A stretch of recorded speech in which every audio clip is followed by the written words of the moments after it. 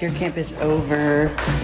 And so now I am going now to take Blayke to look for some more jeans because she has had a growth spurt and nothing fits her anymore. So Kim dropped some of the girls off to Adam. He is in the warehouse. He's installing some like camera lights up here for us for photo sessions and everything that we do back here, so that we don't have to continuously set up and down. So yay buzz. All right, girls are in the back. Peace out. Right.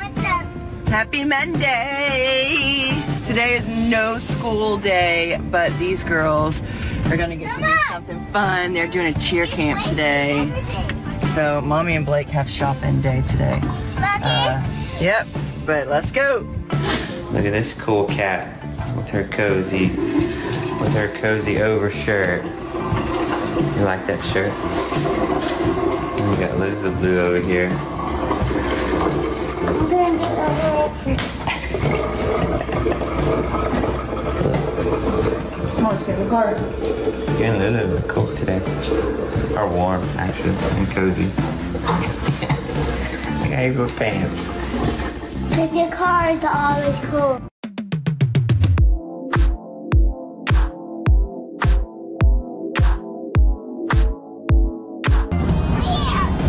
We're going to Dallas.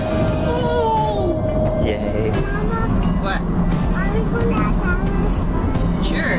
What? When you don't believe anything I say? Mama, we're going to Dallas.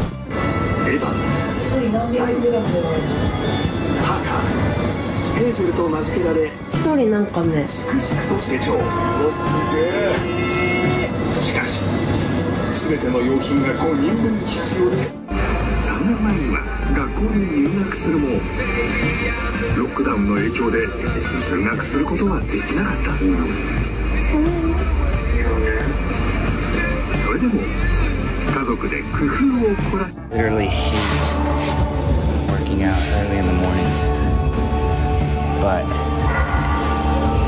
one of the things is, like, I know my work schedule is going to be changing over the next few months. I'm just not going to have that time that the day that I would normally work out. So, anticipating that work schedule change, starting to wake up, and it's still dark outside to go work out. I've always been the type, I just lose all motivation whenever I look out the window and it's dark. I just don't like working out whenever it's just not light outside.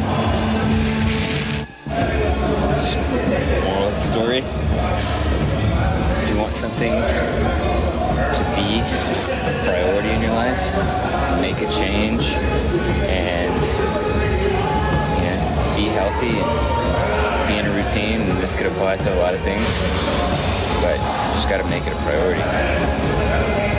And so I'm doing, and I'm working out at a time I absolutely hate working out, but it's a priority. So